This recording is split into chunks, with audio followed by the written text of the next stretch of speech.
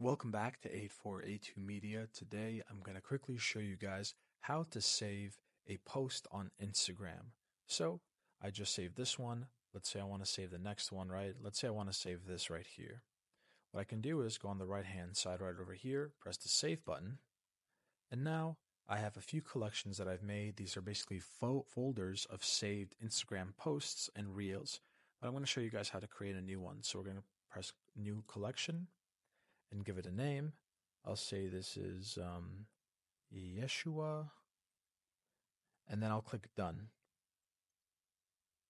And now what I do to access the saved Instagram post is go to the bottom right corner to my profile, click on these three bars, click on saved, and now there it is. Oh, I said Teshua instead of Yeshua.